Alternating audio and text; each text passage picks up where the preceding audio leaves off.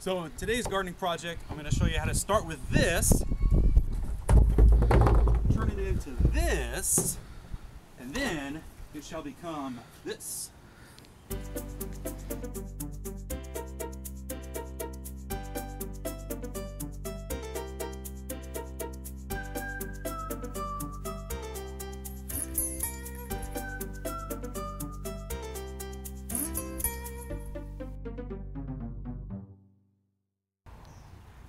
So I'm going to cut this barrel in half long ways. I'm going to use my circular saw. Just be very careful. Make sure you wear eye protection so that pieces don't get in your eyes. And it's good to have somebody with you, not do something like this alone in case you hurt yourself.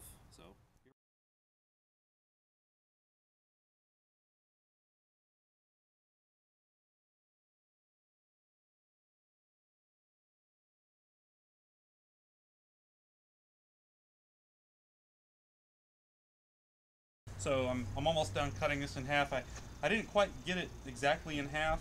You might want to measure. I'm doing so many of these that I don't really care that much. I'm just trying to get close. That's all I'm trying to do for now.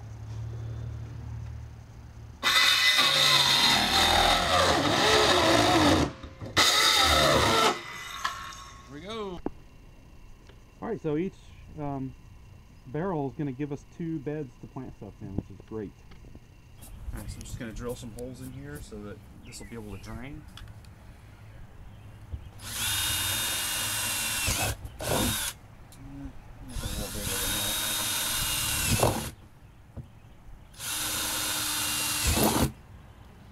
I don't have one of those big, huge bits, but I do. Can't find it, so just using this one. Probably gonna do about 6 or so of these.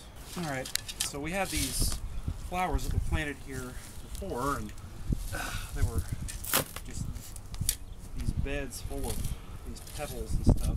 And so right now I'm just digging these out, and I'm gonna put in my barrels that have been cut long ways.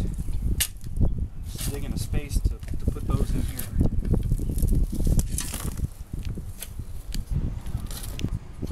Okay, so I got a space dug out here.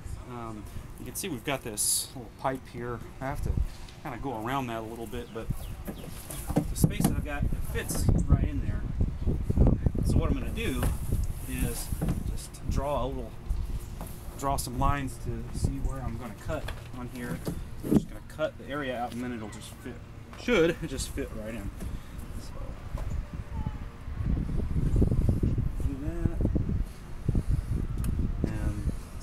A lot of trial and error. I mean, I'll cut these lines, but I might have to recut it, and just keep working with it until it fits. It's just one of those things. It's not an exact science. So anyway, we'll see how that goes.